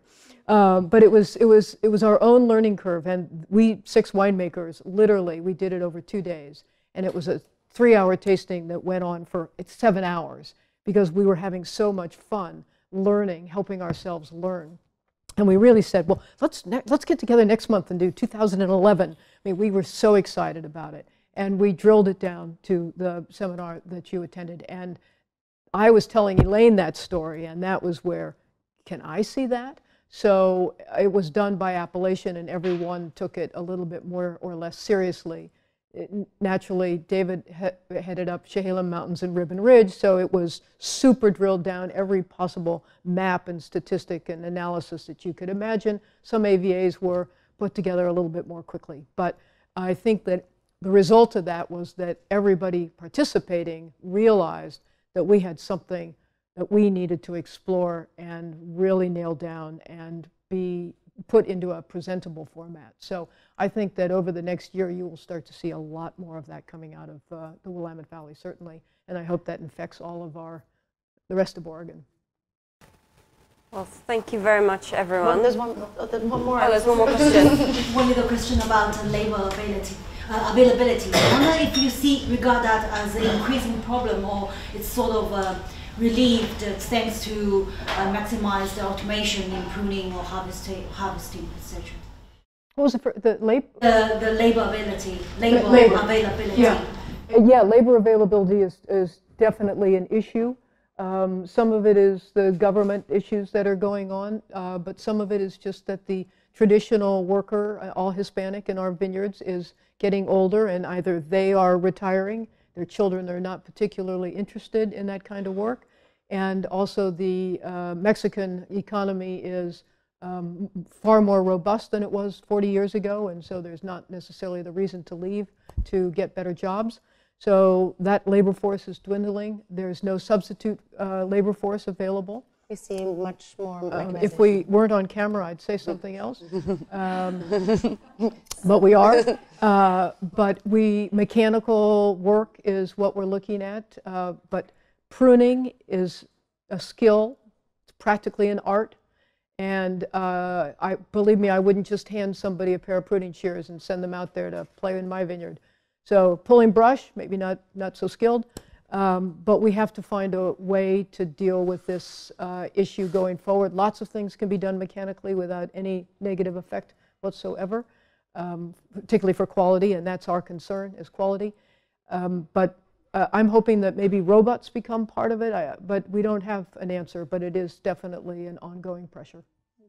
Something, having made wine in a couple of different regions, the amount that is done by hand in Oregon is it's absolutely incredible. It's virtually all. Everything's done. It's in the Willamette Valley, especially. It's a testament to the quality, I think. So. But we're learning to use machines for leaf pulling. A little bit of experimentation with harvesting. Most of us have experiments in our cellar. We'll do a vineyard with 3 different harvesters and by hand, and hand always wins. I'm sorry, it just does. And we don't know what we're tasting. It's all done blind. But there are a couple machines that are really close, very hard to tell the difference. A couple machines that are really awful. So we'll just have to see. But it's forcing us to rethink how we do stuff.